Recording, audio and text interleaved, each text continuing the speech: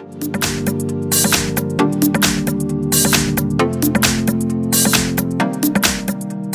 I've got Nokia One Plus, and let me show you how to add a lock screen on the following device. So at first you have to open the list of all applications, then find and select the settings. Here you have to go to the security and location, it's here, and then go to screen lock, which is under device security.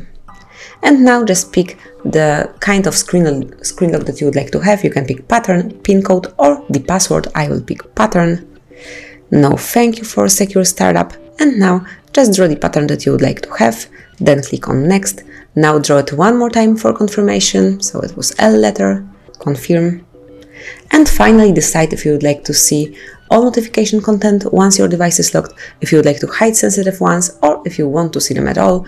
I will hide sensitive content and then click on done.